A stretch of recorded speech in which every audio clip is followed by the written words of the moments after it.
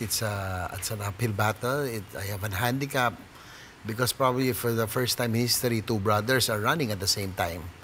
And my handicap is that I'm using the Ejercito name. So if you notice that in the recent surveys, all the names that are in the top positions are household names or branded names already in terms of political in the political world. No, I have Cayetano, Po, Binay, Estrada, Marcos. Millar, Marcos. So these are already these are names that already have more than 30, probably 20, 30, even 50 years. So in my case, Estrada has been there for 50 years because my father first won and entered the political arena in 1969. So it's been 50 years. And Ejercito has only been there. I'm the only one who used it in the national scene for the past 5 years. So that is my handicap right now. No, it's the branding.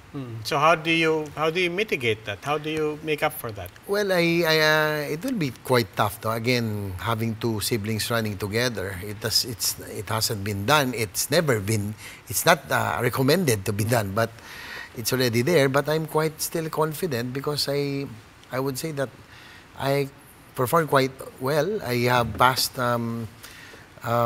significant measures during my tenure as a senator in my first term.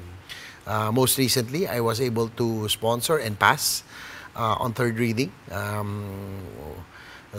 bill creating the Department of Human Settlements or Housing.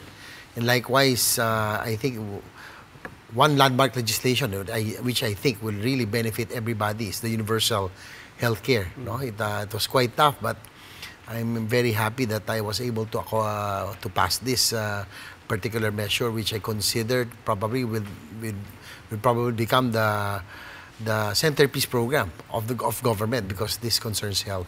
But sad to say, but the reality is the popularity is the name of the game right now. No, especially the first in the first part that issues are not yet there, yeah. But it's still good, Ed. It's still good, Robbie, that to have something to show, no? That yeah.